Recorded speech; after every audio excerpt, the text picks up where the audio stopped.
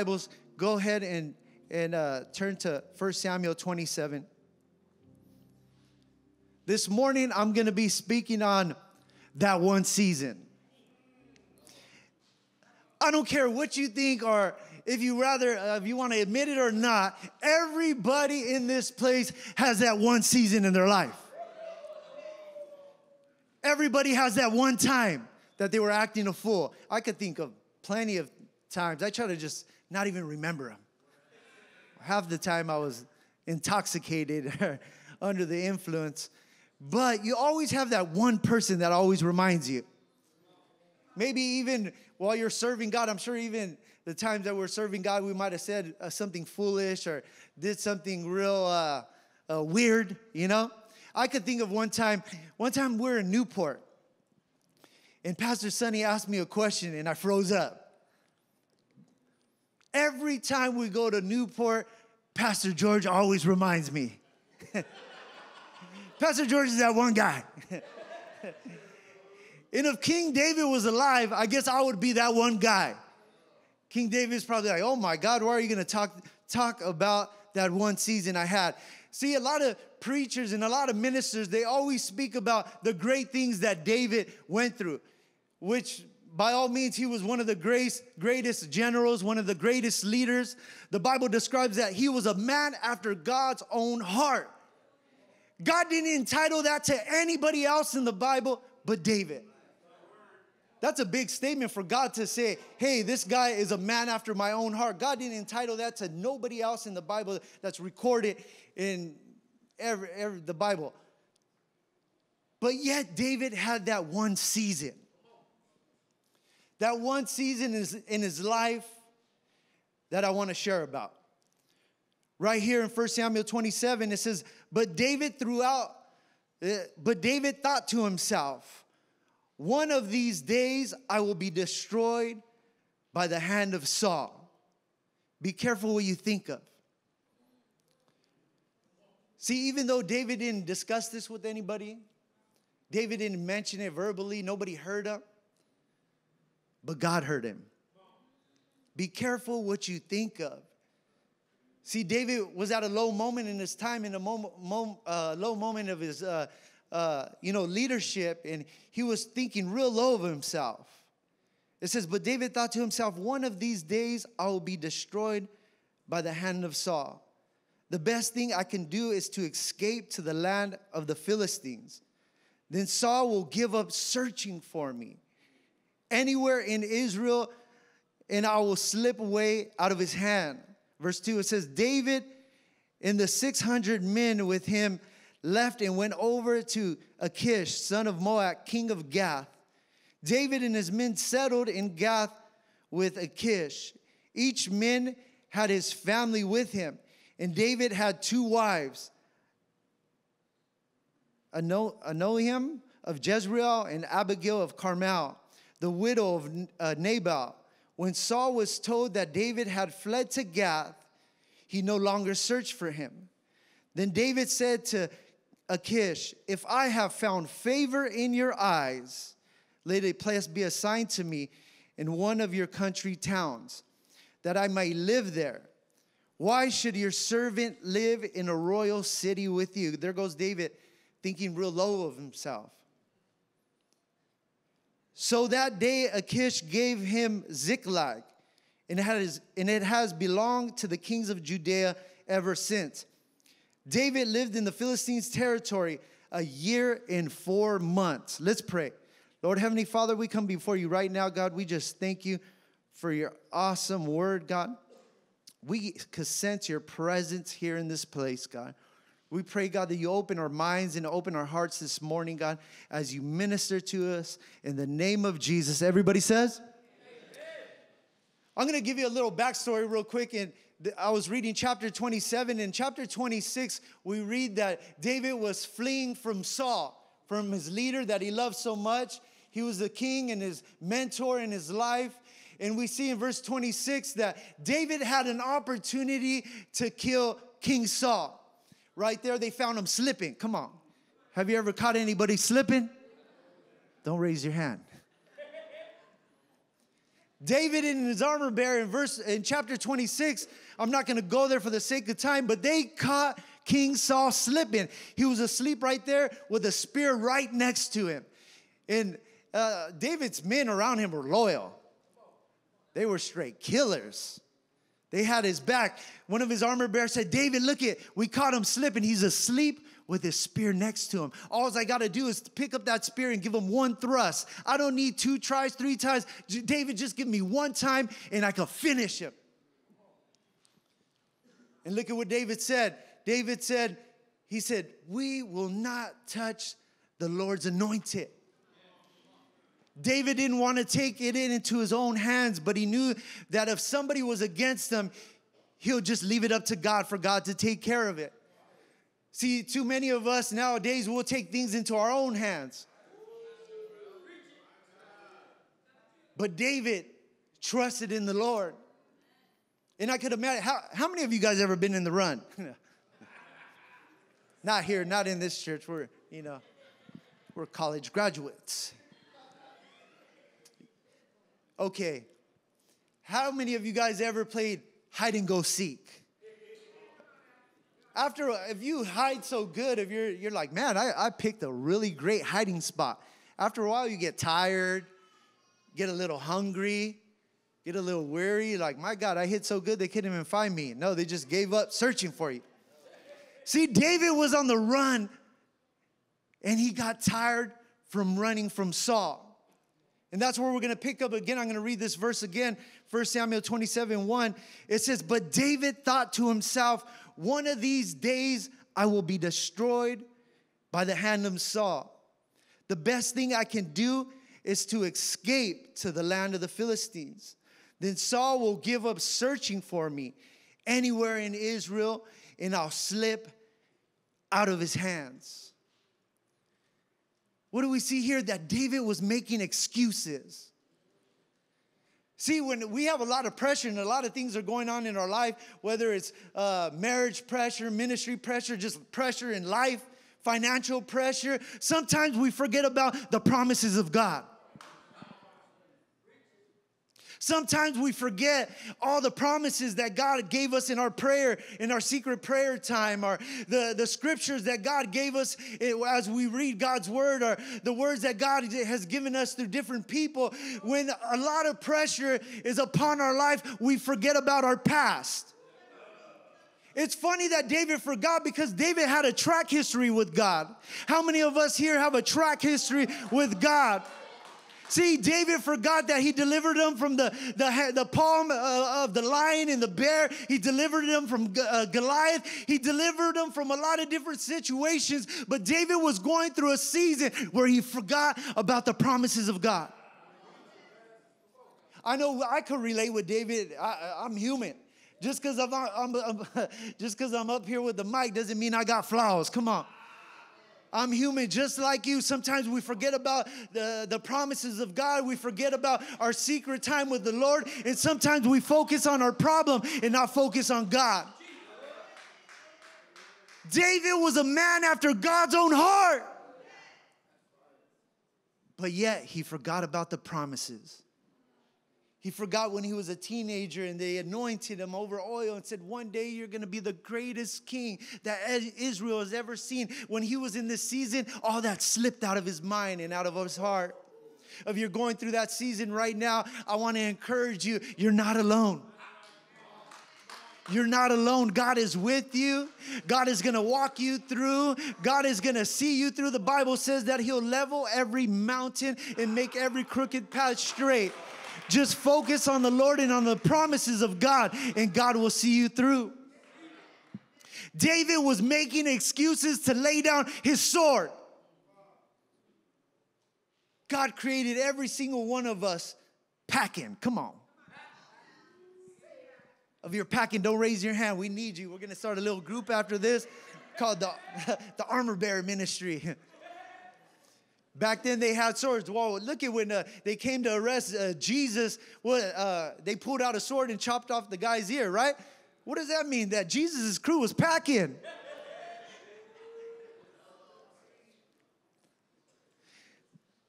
God created every single one of us with a gift and with a weapon of choice. Your weapon is different than my weapon, and my weapon is different than your weapon. Some of us have the weapon of serving, have the weapon of worship, have the weapon of preaching. Some of you have the weapon of giving and reaching. Some of you guys have a weapon of healing. Every single one of us have a weapon. David had a weapon of killing and a weapon of leadership. And David was trying to find an excuse to lay down his sword. There's only 2 recordings of the Bible that David laid down his sword. And the first one, or the second one, the first one was this one, and the second one was when he was on the what do you call that? He was in his room on the balcony. Most famous sin that he did. He was on the balcony while all his men were at war, and he looked over. But nevertheless, David fell into sin. Why? Because he laid down his sword. God never created you and I to lay down our sword. If you're thinking about it, if you're contemplating about it, we have models in the Bible. David laid down his sword twice and he fell into sin. God never created us to lay down our sword. Keep on swinging. We have models and examples like Pastor Sonny and Sister Julie. They've been swinging their sword for 50 years plus. Pastor Sonny and Sister Julie, they could lay down their sword. They could retire and nobody could say anything about them. Look at what God has used them to do. But yet they are still fighting. Yet they are still swinging. Yet they're still imparting. Yet they're still discipling. Yet they're still traveling the world to reach God's people. What great examples do we have in the Bible and examples that we have physically? We have leaders and modern day warriors that will not let their sword down. God never created us to put our sword in a shelf, our sword in a closet. You need to get it and start swinging. When we swing our sword, we're examples to others. We bring inspiration to our family. Whether you like it or not, or whether you receive it or not, you are a model to someone. Someone is watching you. Your family members are looking at you. Your grandchildren are looking at you. Your nephews, your nieces, whoever is in your circle, they are looking at you. Your city, your community, the world. We're not a part of an ordinary ministry. We're a part of a worldwide movement. The world is counting on you to serve God. The world is counting on you to swing your sword. Swing that thing. David was trying to make an excuse to lay down his sword.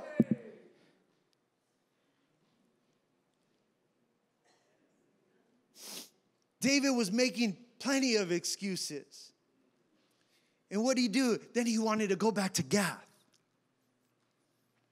If you study Gath, Gath is where David had one of the greatest victories of his leadership of his lifetime. The city of Gath is where he slayed the giant. And the devil was whispering in his ear, go back to Gath.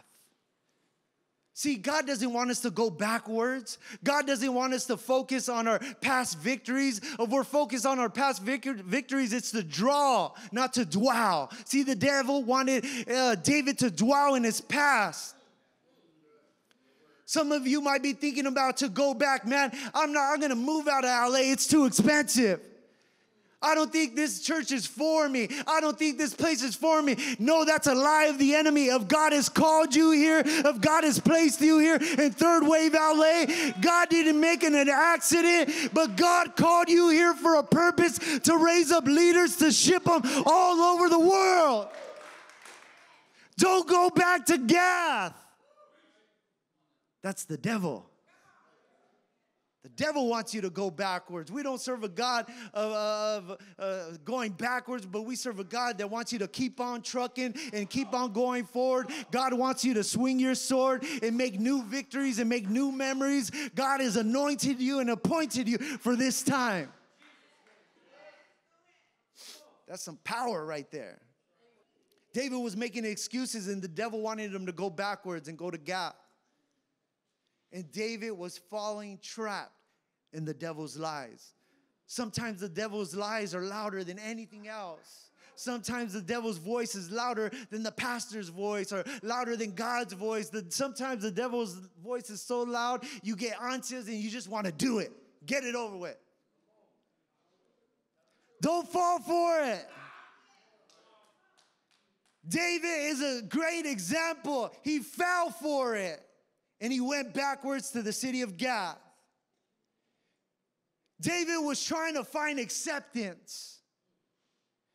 Right here in 1 Samuel 26, verse 6, it says right here, so on that day Achish gave him Ziklag, and it has belonged to the king of Judea ever since.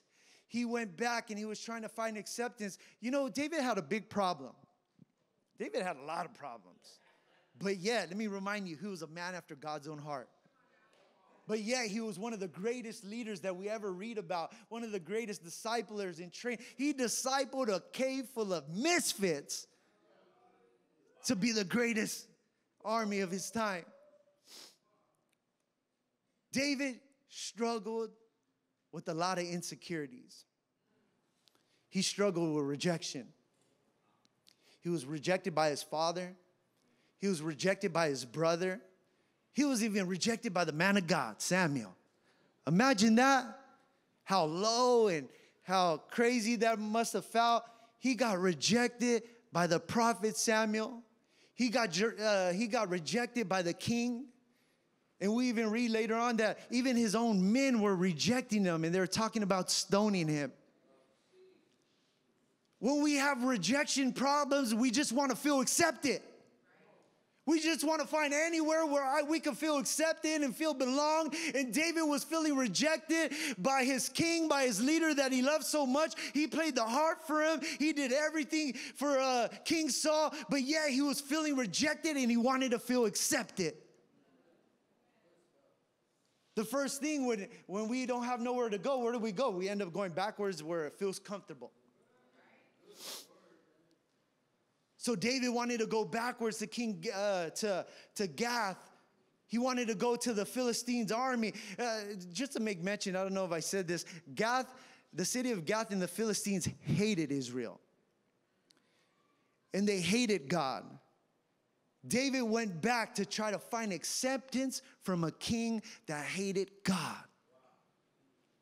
We read before that David tried to go with them before, and David was all crazy. He was acting crazy. This is the second encounter that David came with King Achish. The first time, King Achish didn't even want him in his presence. David was drooling from the mouth. His hair was all crazy, and he looked all weird. And King Achish said, "Get this peasant out of my sight."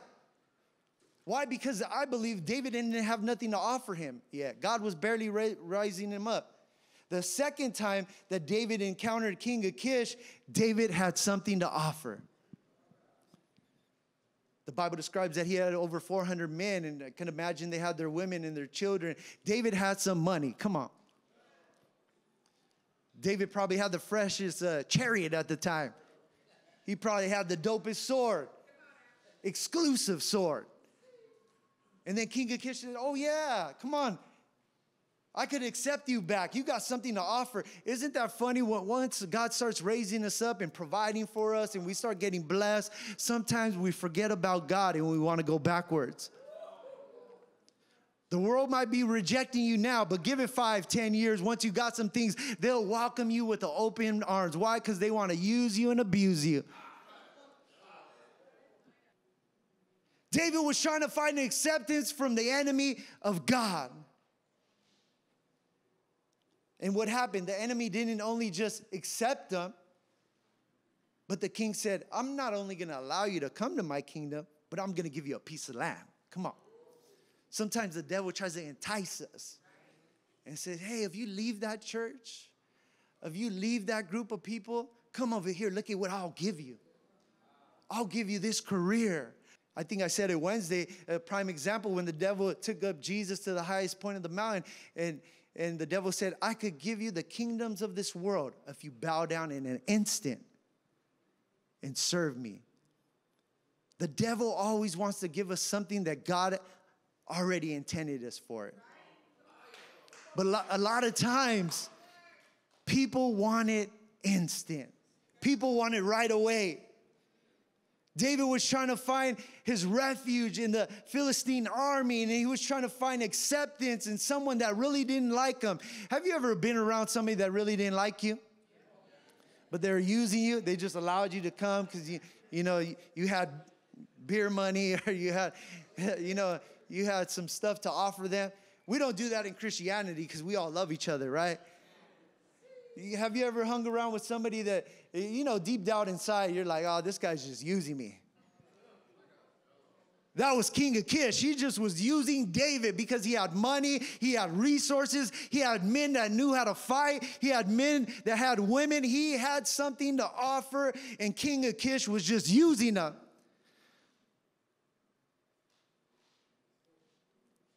And he gave him Ziklag. Look up that word Ziklag. It means a winding. The enemy gave him a land called winding. The devil just wants us to go back to where we came from and just keep on going in circles, in circles, in circles. If you want to get to the East Coast by car, you're not going to go to Fontana Speedway, right? If you go on a speed track, you're just going to go in circles. You're not going to get very far. That's the track that the devil wants you on. That's the track the enemy's trying to persuade you to go on. If you want to get far, I'm here to let you know this morning, Third Wave LA, God has a destiny. God has a future. But first, you got to get out of Ziklag. First, you got to get out of that winding road. If you want to get to where God wants you to go, you got to follow his direction.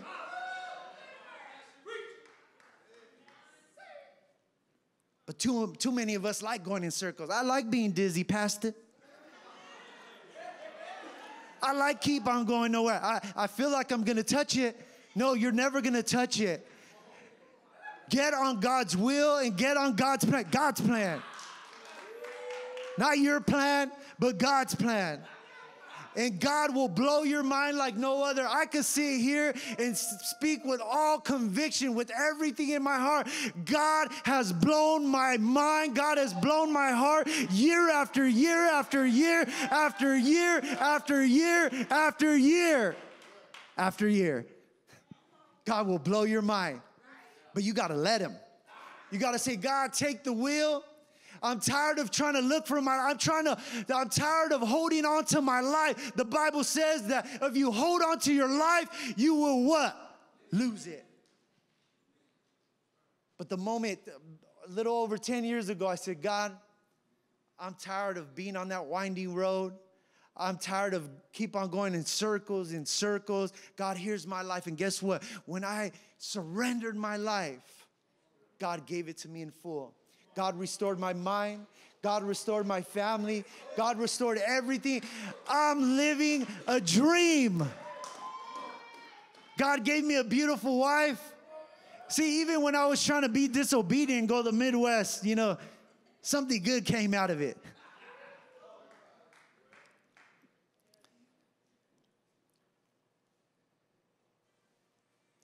David was rejected.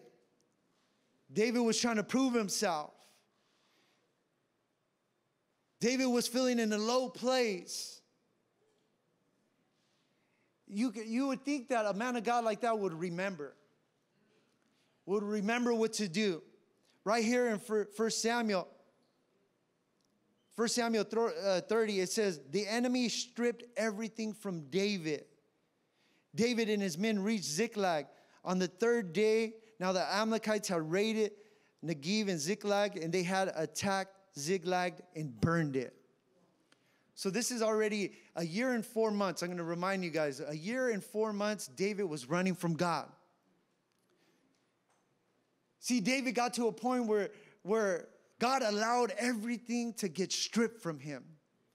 I'm bringing this out because we're about to enter in one of the greatest seasons in our lives, one of the greatest seasons in our ministry, one of the greatest seasons in Third Wave LA. We're about to step into mega miracle territory, but we can't hold on to our past. See, some of us are holding on to our past mistakes and to our past victories, but I'm here to let you know we got to release them so we can step into the future that God has called us to be.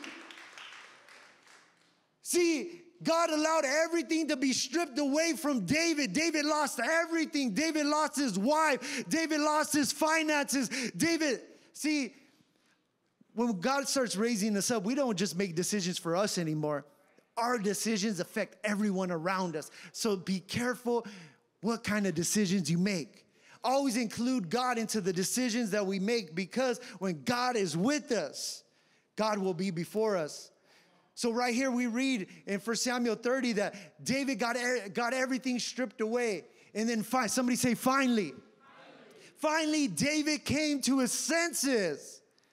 And I could imagine he got tired of people talking about him. He got tired of being used. He got tired of being burned. And finally, the Bible describes in chapter 30 that he prayed unto the Lord. The moment David humbled himself, he prayed. What the Bible says, that God gave him everything back. If you're in a season, a prayerless season, I'm here to let you know the moment you pray, God will refresh you. God will give you a second wind. God will provide for you. God will give you the desires of your heart. David finally humbled himself and prayed. The Bible describes, of my people will what? Humble themselves. Of my people will humble themselves. I will heal their land and bless them. Just humble ourselves. We just got to humble ourselves. We all go through seasons. Of David, the greatest man of God, struggled with prayer. I could imagine there are some of us in here struggling with prayer. We all go through seasons. I admit I've been through seasons where I struggle with prayer, where I didn't know I was just hitting a wall. I was just talking to nobody. But those are the moments that we have to fight even stronger. We got to pray even louder. We got to pray even harder, because our family are counting on us to pray. Our generation is counting on us to pray. When we pray and bow down, we're telling everybody in the house, I got your back. When I get on my knees every morning, I'm telling you guys, I got your back. These are great examples that we can learn from David. And what happened? David went to a season of revival as the keyboard makes his way. All you got to do is pray. All you got to do is pray. The moment we humble ourselves and pray, my God, the sky's the limit. The Bible describes that he finally humbled himself and prayed, and then God gave him victory after victory after victory. David was one of the greatest men in the Bible, but yet he had a season that he struggled with prayer. 14 long months. My God, I would have probably been out there 14 months. I think the longest like a week during like conventions, you know? Kind of rough praying during conventions. Our mind is constantly thinking of the opposite what God wants us to do. As long as we're living in this fleshly body, our flesh is going to want everything that the flesh desires. We're going to want everything that makes me what? Feel good. Everything that makes me feel good. When God is telling us we have to die to ourselves. As everybody stands up.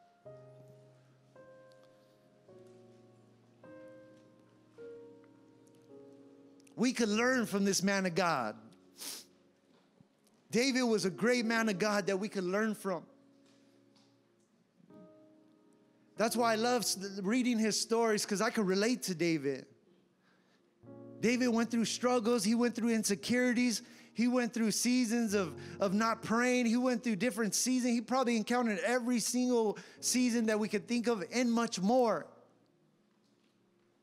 But yet he was a man of God. Whatever you're going through this morning, whatever you're facing, whatever struggles you're going through, if you're having challenging reading, if you're having a season of challenging of praying, I'm here to let you know you're still a man of God. You're still a woman of God. David went through it, and he still came on top. If you're going through it, you're gonna still come on top.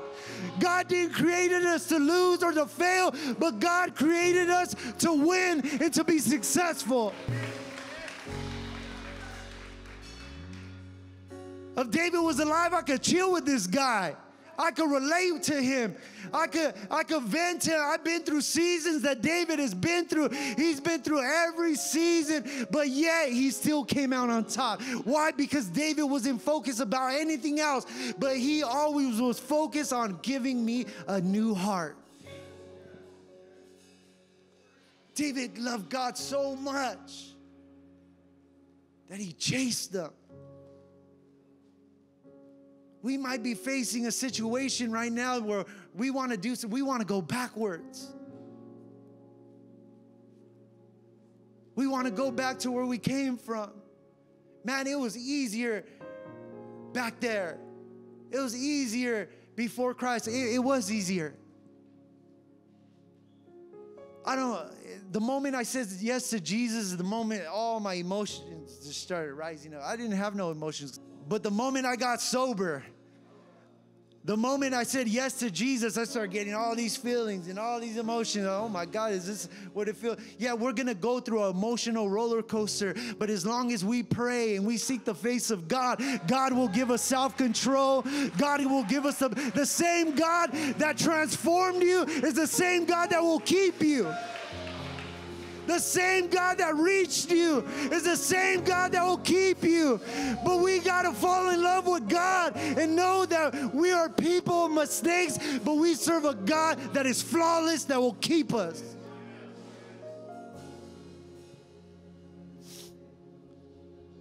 My question is, will you humble yourself? A man full of pride will not bow down, but a man or a woman that is humble before the Lord will bow down and lay down all his problems and all her problems to the Lord and say, I know when I'm weak, you are strong. Lord, I am more than a conqueror, not because who I am, but because who you are.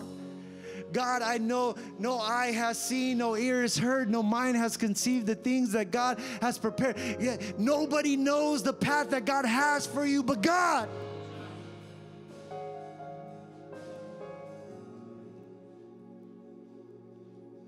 Jesus loves you. He wants us to get off that road. We're going to need all the warriors we can. We're going to need all the prayer that we need. We are going into enemy territory in the city of Hollywood. We're going to need all of us to lock arms together and say, we got your back. I got you. So we could advance the kingdom of God. As everybody raises their hands and worship God.